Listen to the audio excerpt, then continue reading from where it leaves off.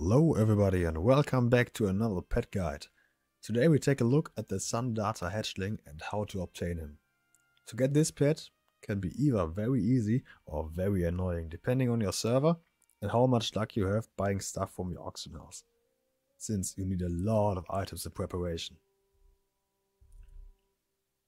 To be more specific, about 20 Noggenfogger elixir, 1 Gordok Ogre suit, 1 major fire protection potion, the same for Arcane, Nature, Holy, Frost and Shadow, those are Burning Crusade recipes, 1 Diaboo, about 20 Pygmy Oil, 1 Squall of Intellect, rank 1, that's important, 1 Ethereal Oil, 1 Perky Puck Pet with a little princess costume, 1 Winterfall Firewater and Scotty's Lucky Coin. The potions, as well as the Pygmy Oil and the Ethereal Oil, are made by alchemists, and hopefully you can buy them from your auction house, because otherwise you need to find one with the recipes or farm them yourself. I farmed them myself and I skilled alchemist up for this, and this took me about 2 hours. That was pretty annoying.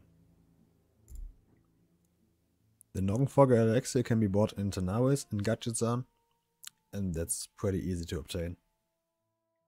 After getting your Noggenfoggers, head over to the northern dungeon of Dire Maul and just walk straight up until you reach this area. Collect the item on the ground and hand it over to the goblin below you, and he will give you the ogre suit in return. Next, go over to Blackrock Depths and head to the Grim Guzzler.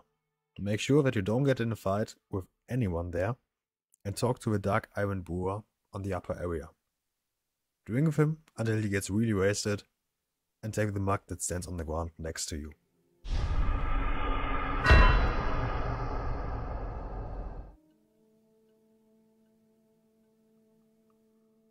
The Perky Puck Pet might already be in your collection, and to obtain him you have to run heroic dungeons with 100 different players and gain the achievement Looking for Multitudes. The little princess costume can be bought in Legion Alawan for shiny pet charms, which you obtain for anything pet battle related really. Scotty's Lucky Coin drops from Scotty on the western island in Tonglong Steppes. He's under this big tree behind the house, and it has a 100% drop chance. The Squall of Intellect can obviously be bought from the auction house, and the Winterfall Firewater drops from a fur box in Winter Spring. After collecting everything you need, and I mean really everything you need, check yourself, double check yourself, you need everything on the list. Head over here, north of Winter Spring, to this cave I have never seen before. There's a wall of fire you cannot enter unless you use your fire potion. And then there's a wall of fell you cannot enter unless you use every potion you have. Every resistance potion you got here. The point is, they have 5 minutes cooldown, so you are sitting here for quite some time. So grab a snack, grab a drink, start Netflix, I don't know. Do whatever you want to do. No product placement here. After that, you use your Noggenfogger elixir until you turn into a skeleton. Otherwise, this gargoyle would send you back out, and nobody wants to wait half an hour just to get sent back again. Yeah, 2 ways. We take the one to the right through this Wanks. Use the Lucky Coin to turn into Scotty himself. And here again, do not jump into the water. Do not jump at all in this cave, I dare you. You don't want to jump inside here. I know it's difficult, but do not do this. Grab the item in the water, but don't go in the water. And as I said, don't jump. You can use it here to pass through this. And there's a golem. Here you have to use the Diaboo to turn into a Dark Iron Dwarf. Now you can just get behind him. Otherwise, same thing, you would be at the beginning. Nobody wants that. And here the path splits into 2 again. We go up there, not down. And here we go on the right side. We use the ethereal oil to pass this. Then there's this weird looking stone.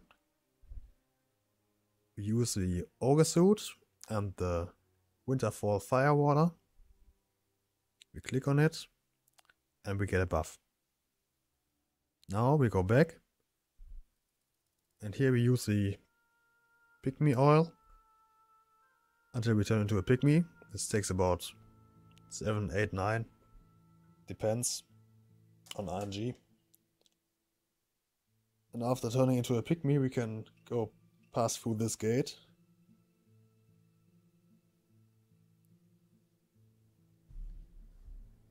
Here we summon our little pet, our Perkypug,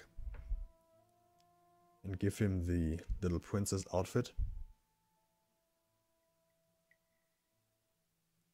Now we can click on this weird cube.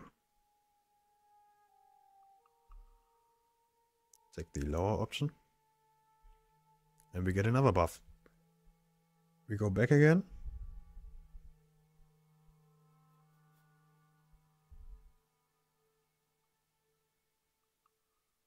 Make sure that you don't jump down there.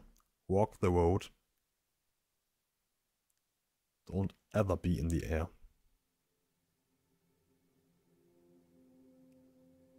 Now we can go inside here.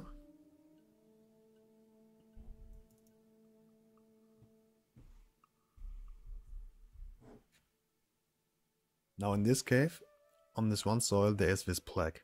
You need to click this plaque. Do not miss that. Because I missed that and I had to do it all over again and you don't want to miss that.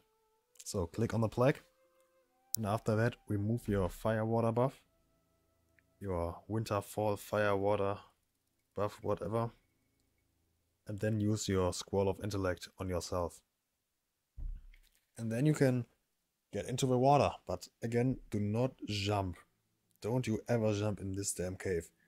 Walk around and walk inside just like me here and get to the egg and collect your pet. Congratulations, that's pretty much it. Inside this cave you are not allowed to use any spells or toys or items except for one you need to use.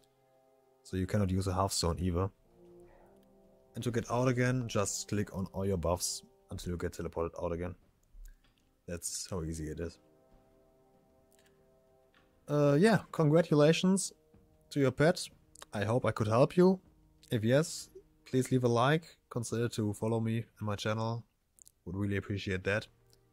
And I hope to see you next time. Until then, farewell.